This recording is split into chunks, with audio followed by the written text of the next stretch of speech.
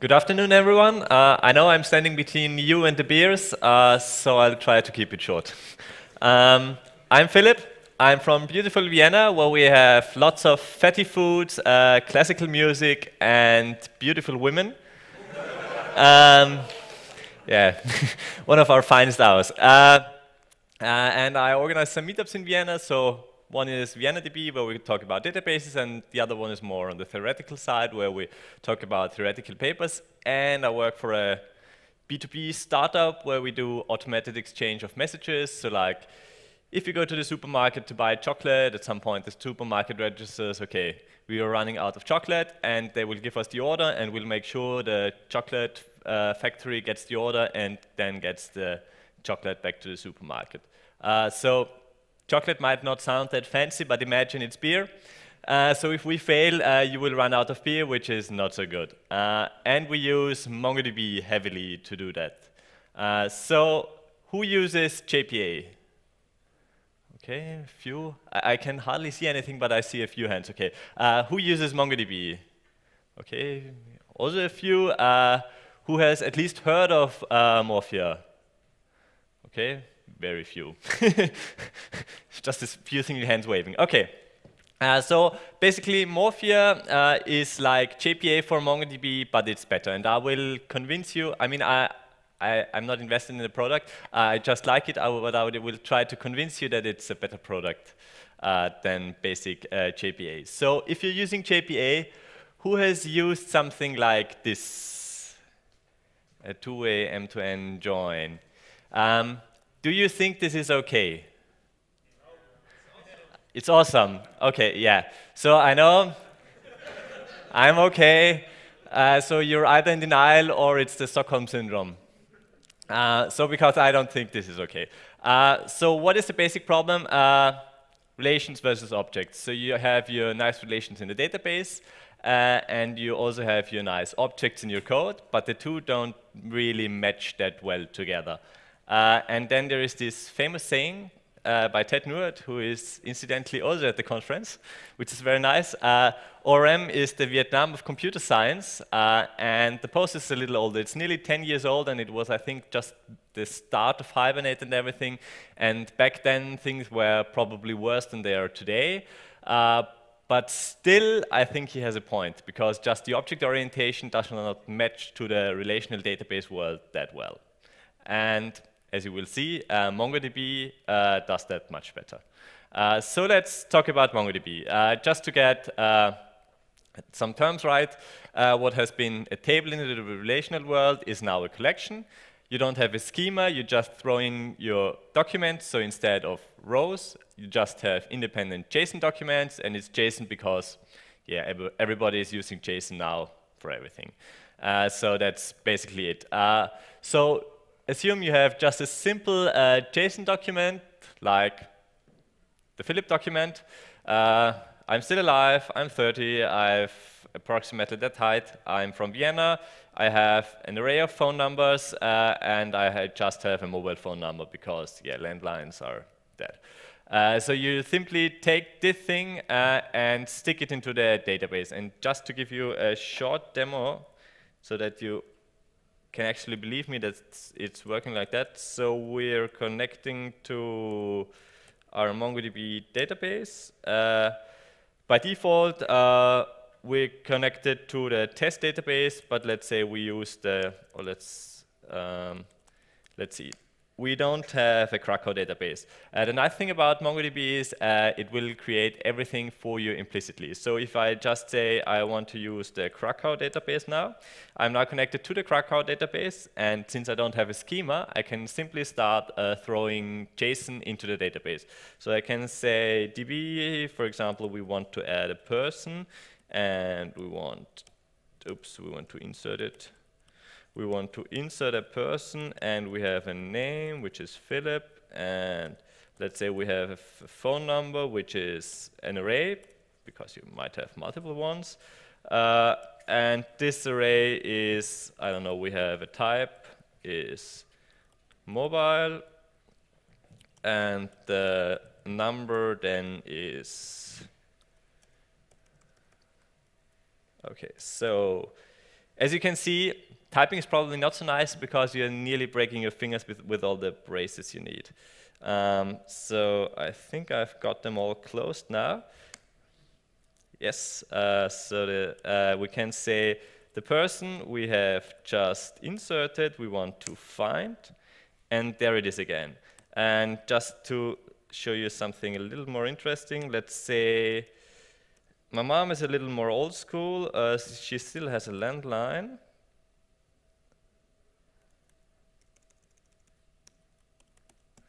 And my grandmother even has a fax, which should be pretty much dead. So, okay, so we can say, give me all these three persons. So we have me, my mom, and my grandma.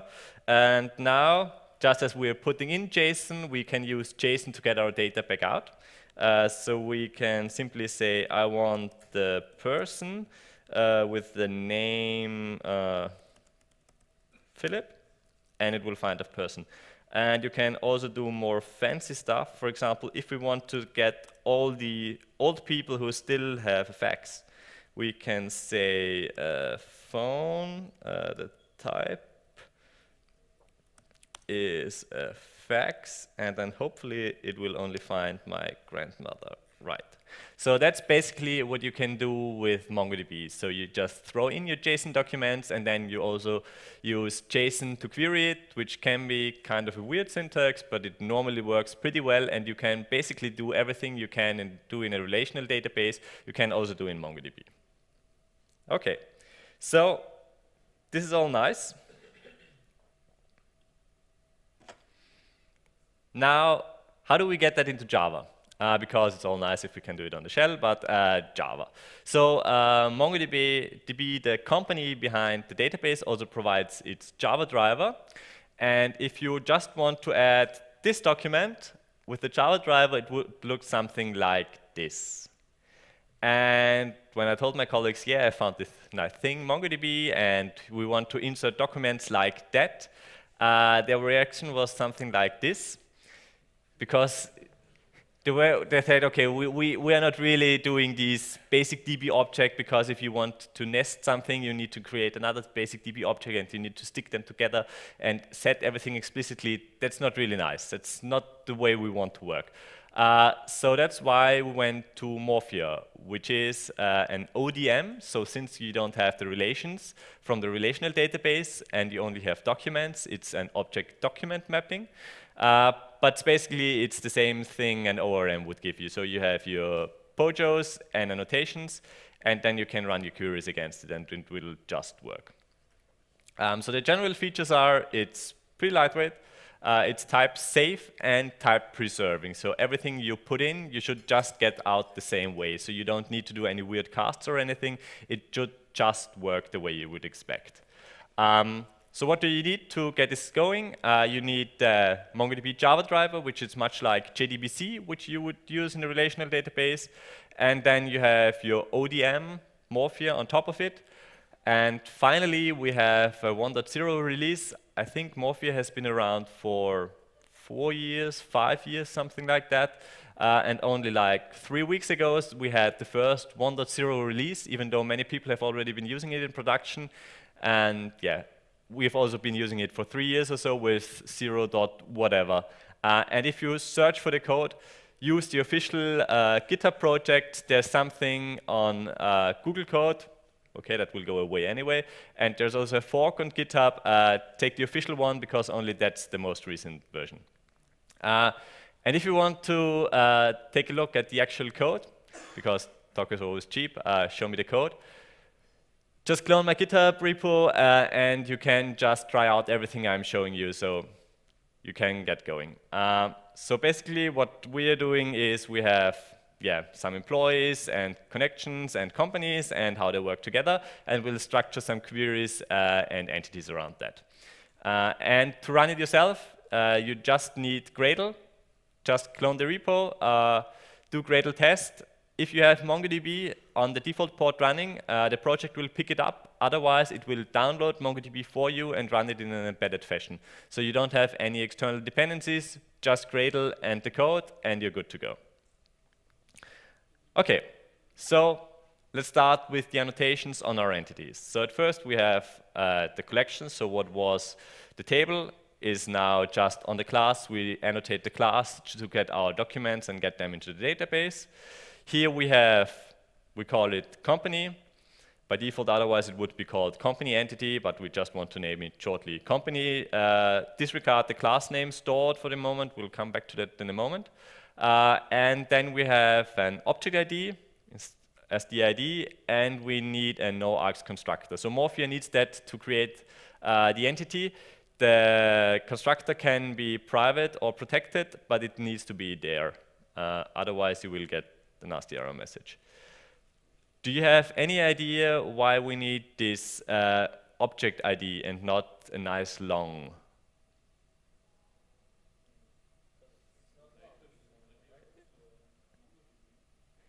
Yeah, okay. We will come back to that in a moment. When we insert it, we will come back to that. So some general tips of what you should not do. The first thing is do not use dashes in the collection name.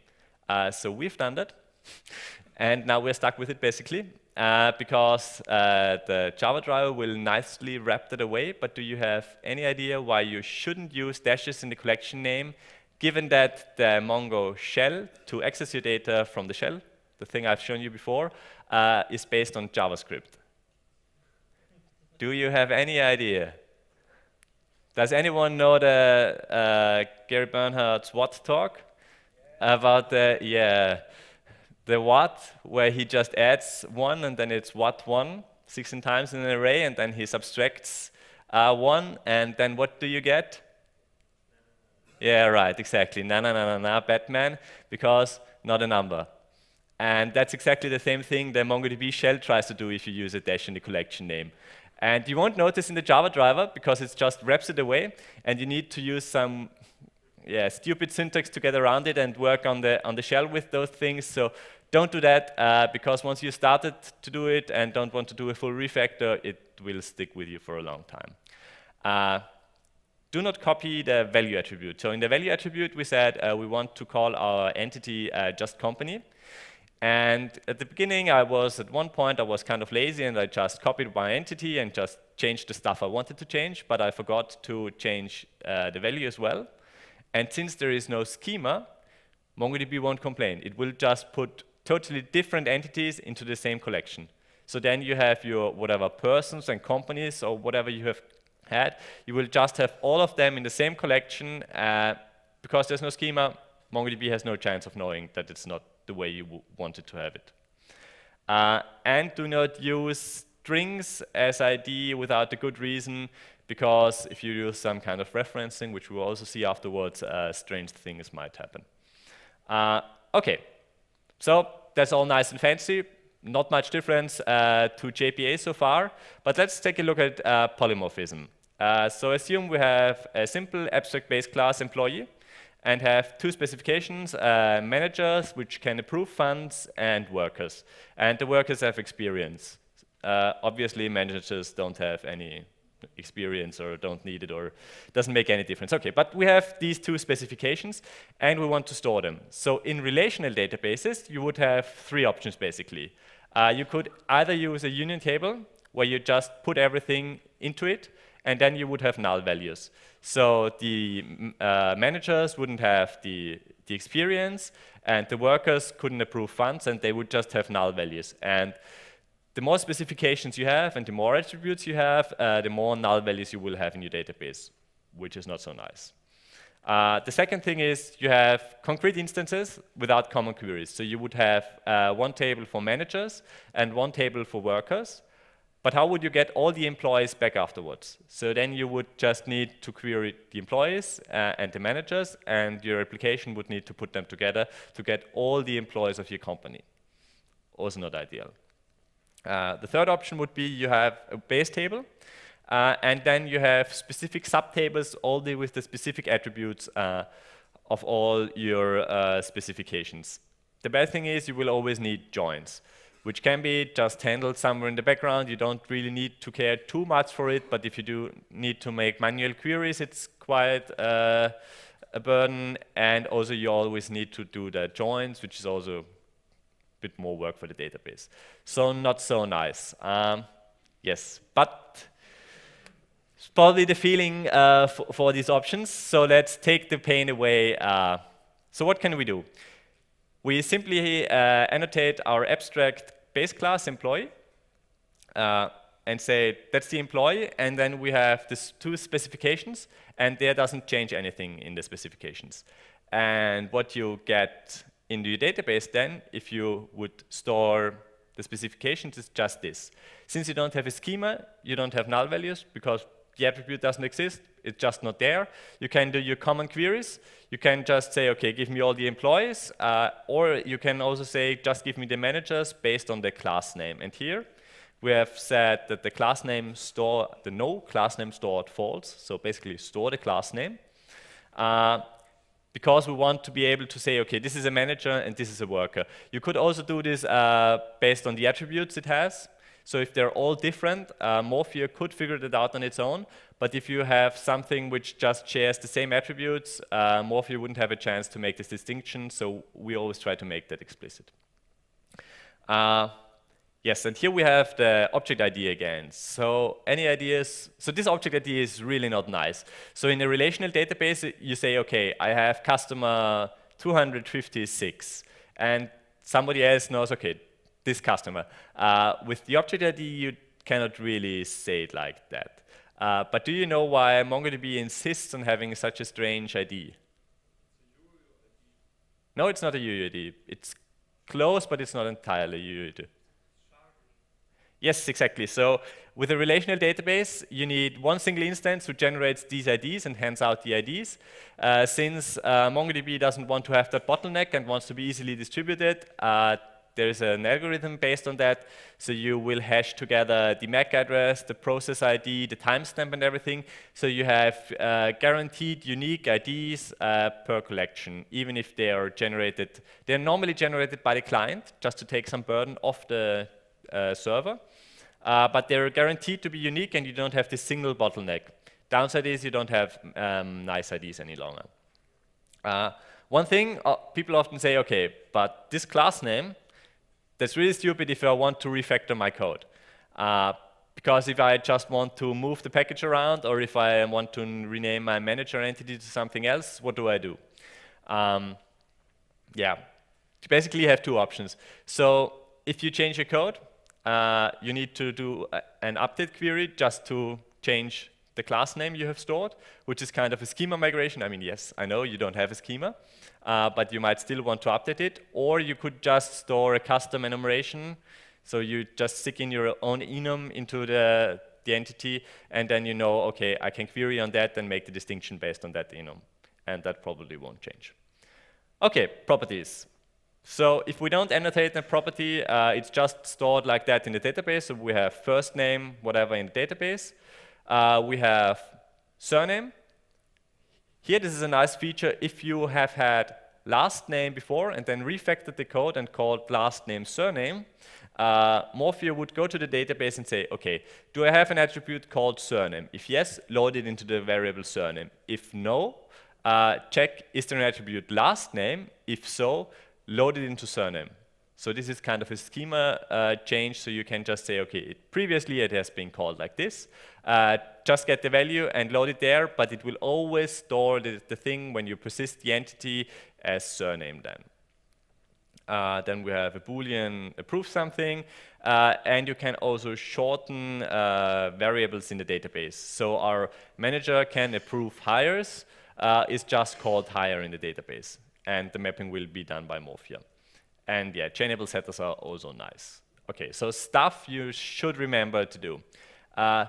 Trim property names. So like the manager can approve hires of hire. This is a good optimization. The problem is, at least with the current default storage engine, since there's no schema, the full attribute name is stored in each document of the database, which is So this will need a lot of disk space, and it will also need a lot of memory. So it's quite a common pattern, because in your program you want to have nice speaking long variables, just shorten them for the database and optimize over that. However, there is a new database engine coming up which can do that for you, so there's no need for that in the future. So from the next version, probably that's the default, and then this optimization is redundant. Use object data types. Do you have an idea why you should probably use object data types? Any possible advantages? Sorry? Exactly. Primitives cannot have null values, and only if something is null, it won't be stored in the database. Otherwise, you would persist it as with the default value. So if you want an optional Boolean, use the object data type. If you want to have a Boolean initialized to false, just use the primitive, and if you don't set the value explicitly, it will just evaluate to false by default. And yeah, chainable setters are kind of nice. Indexing. The nice thing is, MongoDB is generally very similar to relational databases, also in terms of indexing. So it's just B trees again, and they just work the same. So you can add indexes. So for example, here we have an index put on name, which is used on surname and then first name. So this index would help you with any query that looks only for surname or for the combination of first surname and then first name. So much like a phone book, you could search for surname efficiently in the phone book, however, you couldn't search efficiently for first name. So B-trees like you're used to. And you can do indexing with unique constraints. So for example, the email address needs to be unique. And the sparse false says there can only be a single value with a null email address. So it is not sparse, so null values are also treated as unique. So a single one of them can be unique. Set sparse to true if you want to have be the email address optional. One major optimization of MongoDB is the locking. So in relational databases, you have kind of the pessimistic approach. You always assume something will go wrong. So as I assume something will go wrong, I will just try to avoid it. I will lock the row or the full table, depending on the operation I do. I will lock whatever I'm trying to change. And only after I'm done, I will give away the lock so somebody else can do the write. That guarantees me that I have no concurrent writes which will collide in some form. MongoDB kind of takes the opposite approach, where it says, I assume everything will go well. So all of you can write. I don't have a lock, but I will have a version. So in a document, you can say, I want to have a version. So for example, after the second write, you would have version 2. And then if you write back, the write will only succeed if the document still has version 2. So you read a value, you read version 2, and the update operation will only succeed if the document still is at version 2. If somebody else has written in between, the version would be 3, 4, 5, whatever. Your write operation would fail, and you would get an exception, which you will need to handle yourself, unfortunately. But you will get an exception, and you won't simply overwrite someone else. So here the approach is just, it will go right. Nobody else will write to the same document as me. But if it doesn't, I will just give you an exception, and you need to take care of that yourself. That's a Morphia feature, right? Sorry? It's a Morphia. That is a Morphia feature. So all you need to do is you simply add the annotation version on a long. And then in your document, you will have this long number 1, and then each write operation is not simply just overwrite it, but actually it is then an update where it says only overwrite the document if the version number matches. But that's a Morphia feature. But many of the MongoDB drivers provide that. So I think in Ruby and wherever you have the same feature. So the optimistic locking is kind of MongoDB's overall approach to the concurrency issue, but the drivers actually implement it, so it's not done on the database level, yes. Sorry? You, by default, if you do, okay, so so the logic is this. If you do a persist, or actually no, it's called a save. If you do a save on a document, and the document you have loaded from the database has the object ID. If you write something with an object ID, Morphia will go to the database and say, okay, somebody has this, or some document has this object ID. If yes, just replace that document. So it's just, like in the REST world, it would be just a put and not a patch. So you would really replace the whole thing. You can handcraft your update statements where you say, okay, I only want to add this field, remove this field, or update this single field. But you will need to do that manually. Otherwise, it just take the full document and replace it based on the object ID. So that's the matching thing. If you don't have an object ID, you will get a new document. Joins. Something you don't have in MongoDB. So what can you do instead? You will need to structure your documents differently. This is also the #1 reason why people are unhappy with MongoDB, because their document structure doesn't reflect their needs, which is both important for writes and write performance, and also for reads and read performance. So instead of joining, you have two approaches. You can either reference an entity. This is just on the driver level again. So you would have, it's normally called $dbref, and it would say, okay, in this collection, this object ID that's referenced, and Morphia will eagerly fetch that when you fetch a document. So if you fetch a document, everything that is referenced from that document will be eagerly fetched as well. You can change the annotation, and then it will be lazily fetched, so just when it's needed. But this is the referencing mechanism. It doesn't do any join or so. It's independent queries, but the driver will just get all the things for you. The other approach is just to embed. So you just have a sub-document stuffed into the main document. So for example, here we have employees. Employees and companies are probably things that just can be pretty independent and work on their own. However, bank connections pretty much belong either to an employee or a company. So we just stick them into our employee, and the employee has this bank connection. So this would be the alternative to joining. Queries. Save or upsert. So just as we said, the save is the initial operation. The upsert is what is called, okay, just look, is it there? Otherwise, if it's not there, create a new one. If it's there, just replace it. All you need to do is, you can, I've just called it persist, whatever entity, and then I do a save and return the ID. That's all there is to saving. Reading is also pretty simple. So you have a Fluent interface, and you can just stick everything in there you need. So we say, okay, I want an employee entity, the field email address equals the given email address, and I just want to get one, because in that case, probably you have annotated the email address as unique. Otherwise, if it's not unique and the email address could be duplicated, you will still get a single employee back. And it's normally the one you insert first, but it's not guaranteed. So if you expect more than one element to be returned, don't simply do the get, just use some other mechanism to be sure to get the right one if it makes a difference. Or to get all employees, you can simply say as list, and as you can see from the method signature, this will actually give you a list of employee entities. So it's type safe and type preserving. You have stuffed in employees, and you will also get back your employees.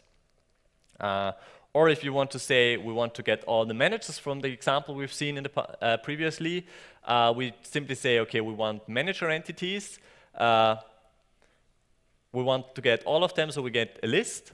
The thing is, since we've stored the class name, we can simply say field, class name, just get the name of the class, and query over that.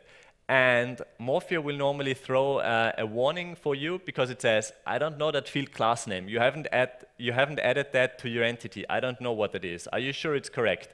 And because the class name is just implicitly handled by Morphia itself, we need to tell the query, disable validation, don't throw this warning. I actually know this field exists, and I want to query over it, and I don't want to see the warnings for that.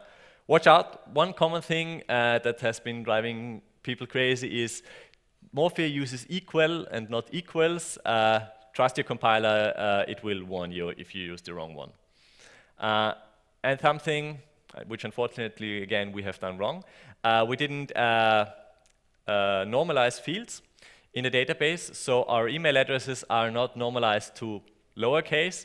So we always need to use a regular expression to do a match ignore case, which is much less performant than if you would simply do a match. So if you can normalize your values, always normalize them before you store them in the database. And there are many, many more features. I'm sure you can figure them out on yourself. So you can do regular expressions. You can say, does an attribute exist? Does it not exist? Is some number greater than something? If you have an array, do you have at least one of the elements to give it? If you have an array, do you have all, or you can match over all the elements? You can do sort, skip, limit, just like in relational databases. So basically, all the queries you can do in MySQL, for example, you could do in MongoDB. And there are many, many more features. For example, what's nice is capped collections. Capped collections, there you can say, I simply want to use, I don't know, for example, 100 megabytes for some kind of log. And it's kind of written in a rotary fashion. So you have 100 megabytes, and once you've written the full 100 megabytes, the oldest value will be overwritten again. And it will just write and write and write and write, and will always overwrite the oldest value. The downside is you cannot do updates when the document grows, because since it's at this specific position, it would need to do, it just would need to increase the space, and it doesn't work like that. If you want to update something, you will need to remove it explicitly and then insert it at the end, unfortunately. You have GridFS, which is a distributed file system by MongoDB. It's basically just MongoDB, and it will chunk your big files you put into the database into 256 kilobytes chunks and put them together on the fly. The thing is, this kind of splitting and putting them back together has kind of an overhead, so it is normally 10% slower than a regular file system access, and many people don't want to go that way. Also, keep in mind, MongoDB documents are limited to 16 megabytes. So if a single document is bigger than 16 megabytes, you either need to split it up in some form, or you need to use GridFS if you just want to store big files. And the reasoning behind this by MongoDB is if your query gets 16 megabytes or more of data, it will just take so long, the query will be so slow, you're doing something wrong. Basically, MongoDB tries to protect you from yourself. If that's always a good idea, can be discussed.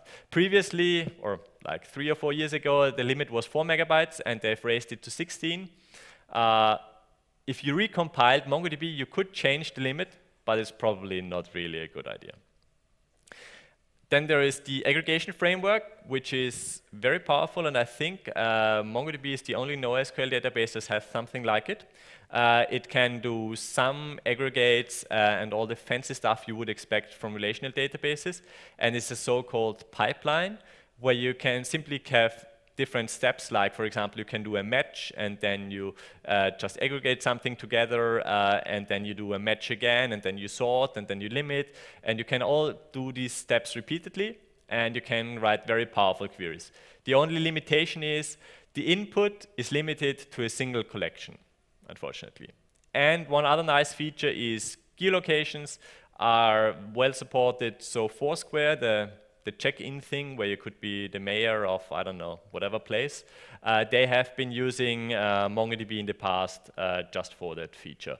And like 3 or 4 years ago, they had a major outage because of a MongoDB problem because of that. But it has since been fixed, people have been told.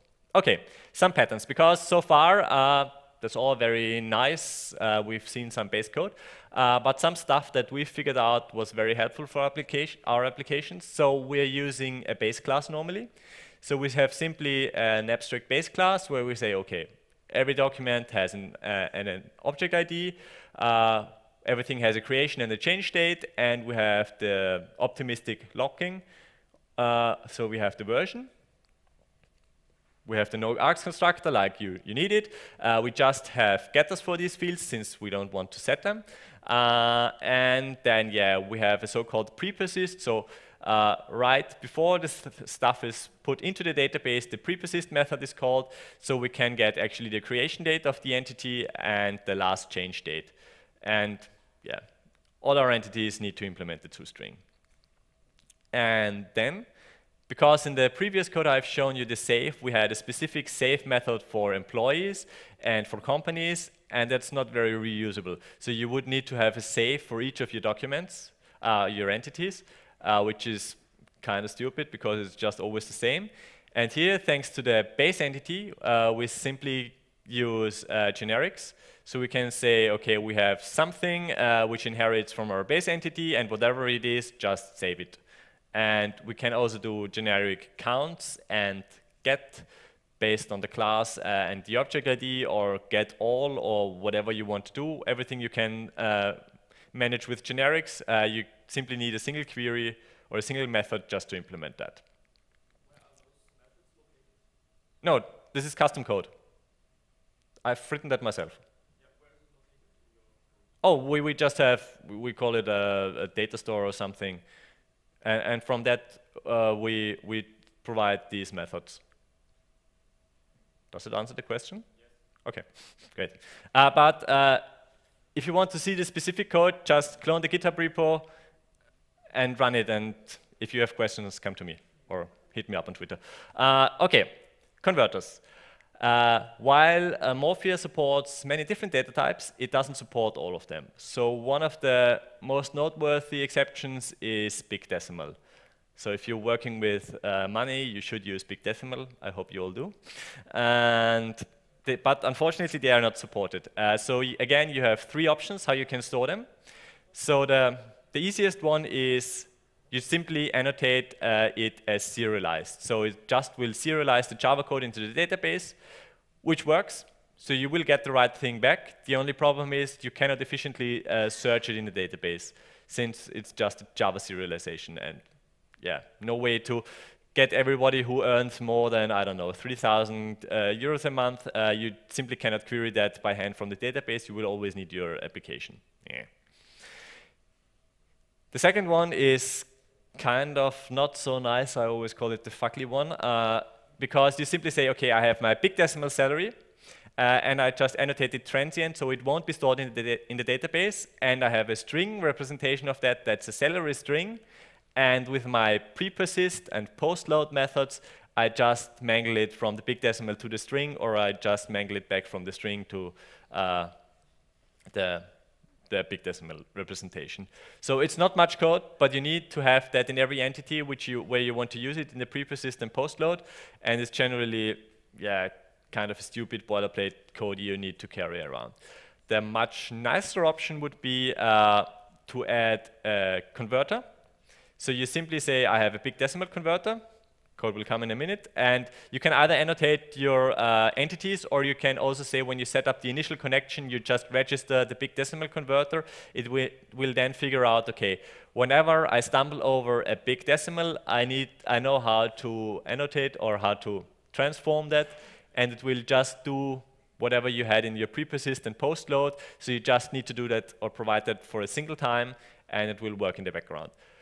I think this has been somewhere in some test case in the official repository. I have no idea why they didn't add it in general, but yeah. Everybody who uses big decimal just carries that around in their own code somewhere. Okay, if you want to see more code, people often ask, okay, there's Spring data for MongoDB. Is that any good? I think the Spring guys are just in the opposite room, so I shouldn't say any bad things. So I think it's pretty good. It's also very feature complete. It sometimes has even more features than Morphia. The thing is, when we decided back, I don't know, 3 or 4 years ago, Spring data didn't look that stable, and we were not so much into this whole Spring data repository thing. But if you're into the Spring world and have data repositories and just like that approach, it's more or less the same as Morphia, and I'm sure it works equally well. So just use that. Our other concern was that Morphia is provided by MongoDB, the company behind the database, so it will always know, okay, they provide the database, they provide the Java driver, and they provide the mapper, so all comes from one single entity, so it should all work very well together. But the Spring guys are also doing a good job, so I think you can safely use that. For testing, what you can do, because at the moment there's no real, you cannot really stop MongoDB at the moment really, so you will always need a real database for your unit tests, which will, yeah, make stuff slower, and many people really don't like it. So fake Fongo, I think that's from Foursquare originally as well. They provided a custom stubbing or Java in-memory implementation of MongoDB. The problem is it's not feature complete, so we are not really trusting that entirely. But maybe it does everything you need, so you can speed up your unit tests with Fongo. And one other very nice thing is Critter. It's from one of the Morphia developers. Because so far, what we always had, what kind of bugged me is, when you do a query, you had always the string hard-coded. So if you say we have a bookmark and it should be equal to bookmark, we have all these strings hard-coded. So what if we refactor that? You just won't notice. And the nice thing is with Critter, it will, I think it supports both Maven and Gradle at the moment. So it will just look at your entities, generate the criteria rules for you, and then you just have in your code criteria.bookmark, so it's all nicely typed. And if you refactor and this stuff breaks, you will actually get a compiler warning and not just your unit tests picking it up that something has changed. So this will make sure, yeah, if you refactor, you don't screw up. Yeah, and then there's always the question, but is it fast? So is MongoDB fast? Is the Java driver fast? Is Morphia fast? And I have my favorite comic for that is the intelligence test of cats and the squid. And I guess this really sums up the whole discussion, because there are so many variables like, I don't know, does your data fit into memory? What are your access patterns? What is your read-write ratio? What are the number of concurrent users? How complex are your queries or documents? There's so many things. So I'm afraid I cannot give you a certain answer. You just need to write a prototype and try it out yourself. Yeah, sorry for that. So to sum up, stuff you won't get. You don't have transactions.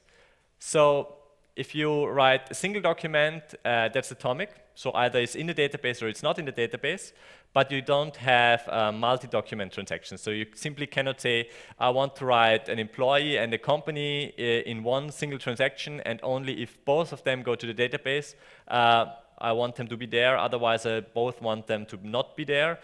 Unfortunately, that's not possible. So either you can structure your documents in a different fashion, or you don't actually need transactions, or you shouldn't use MongoDB.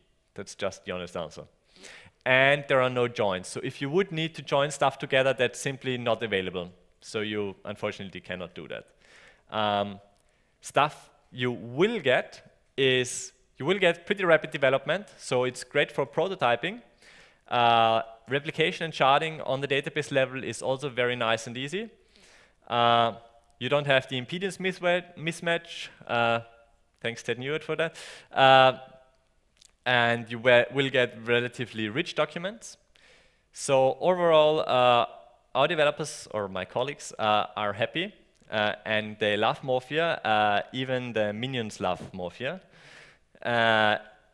So I still got 16 minutes, so I think I skipped the thank you slide, and we'll just get some little code examples.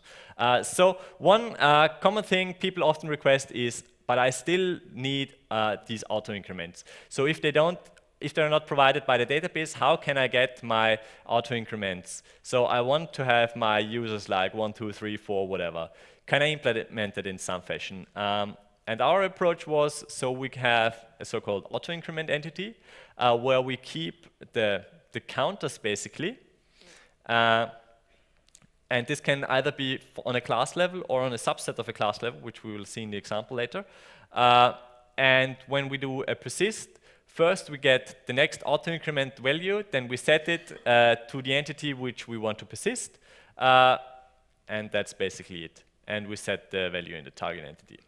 So what we have is we have an entity called IDs or whatever. We don't need a class name here. We have just a value and a key. And maybe you remember I said you shouldn't use strings for the IDs unless you know what you're doing. In this example, we know we don't need any object IDs. We simply need a key that is always indexed.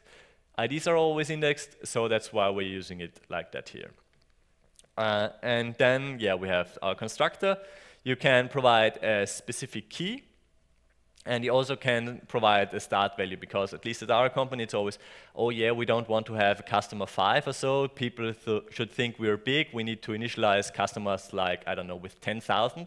So if your customer 10,005, you think, okay, many other people are using it, it's good to go. Yeah, it's much better. So here, in this example, we want to count employees, but per company. So we have different companies and their employees, and we want to count the employees per company. So for one company, you would have the employees 1, 2, 3, 4, whatever. And for the next company, you would also have 1, 2, 3, whatever. Or actually, I think we're initializing at 1,000, but yeah. Oh yeah, so we start at 1,000 counting. So what we need is we have generate auto-increment, and we say, okay, for the company class and the company ID, because that's definitely unique, we want to start counting at 1,000. So this we will call whenever we save an employee, and the return value is the current employee number for this company. So the first employee of the company will have 1,000, the next one 1,001, etc. And all you need then is just a simple generate auto-increment method, where we say, okay, we want to get our auto-increment entity, and our field ID is just the key, which we've defined. So this would be company dash and the object ID of the company. And for that company, we want to increment the value, so the current counter. And we simply do that in a simple query. So increment the value and get it back. In the end, we just return that incremented value and can set it for the employee. It's not atomic, but at least for us, it's good enough. One other thing that's sometimes useful is document TTL. So if you want to say we have some kind of caching, for example, for us, it's like if we get duplicate messages of our clients, we just want to process the first one, and the duplicates we just want to discard. So we have a collection where we stored the messages for 3 hours, and luckily there is simply an annotation, so we simply have this duplicate collection where we have a creation date, which is the current date, and in 3 hours from now, the entries will be removed. Simple as that. So after that, if we get a duplicate, we don't care, and we'll just process it a second time. But like that, the whole document will be removed after 3 hours. So there is like an internal cron job which runs every second. It's not guaranteed to be exactly after 3 hours, but after 3 hours or just a little bit more, the document will be removed. Okay, and now I guess that's it. Any questions before you have your beers? Do you use the reference? Yes, we use references quite heavily because. Any problems with that? I mean, performance problems? Okay, so the thing is, we use references, but we think first before we use them. Because if you could build a huge structure where you just have something references something, and especially you can also do a list with references. So one document would reference 10 other documents, and then when you query that one document, you would first query that one, and then you would have 10 queries for the reference documents. This is expensive, so we always think about what would the queries afterwards look like. So I always do a code review when somebody changes something on the entities, and we always look, okay, do we really need that reference? Does it make our code easier? And what is the impact on the database? if you just fetch one innocent document and then you would get 100 queries afterwards because of that, we don't do it. Then we just put in the UUID manually and manually query it just on demand. But for other stuff where it's no problem, we just use the reference because it's more convenient. It's just loaded by default. We don't need to do anything. And that's mostly stuff we can cache anyway easily, so there is no problem. But yes, it can be a problem if you don't plan ahead. Any more questions? Is somehow the selector update supported? So is it possible to make an atomic read with some modification? Yes, so if you look here, so the update, that's atomic. So you simply define the query, just the find thing, and then the update is just the update operation. So that's just a single operation. But I want to do a select for update. I mean, Yeah, that's the find, it's the select, and then the update. And it's just, you simply call it the find and modify. That's just a single operation. So you basically say, I want to get everything that has this key and increment the value by 1. And you could do that for multiple values. So they would be independent, but just the find and modify, that's single operation in a database. Any more questions? Yes? No, I don't think yet. It's still in the making. Quite a lot of the features, so like full text search and other stuff has been added, but I generally have the feeling that GridFS is not so popular, also probably because of the additional overhead. And sorry? You use it? Oh. How is it going? Okay, because your documents are too big or you have binaries? You have binaries, okay. Yeah, I always get the feeling, at least, okay, we're on Amazon, so everything binary we just store on S3 and we don't care too much for it, and it's just cheaper and more scalable. And I'm always a bit careful because it makes backups harder. So how do you do backups? Is it just not that big, or do you just back up specific collections? Because I always try to keep the really big stuff out of the database just to be able to dump and restore databases relatively quickly.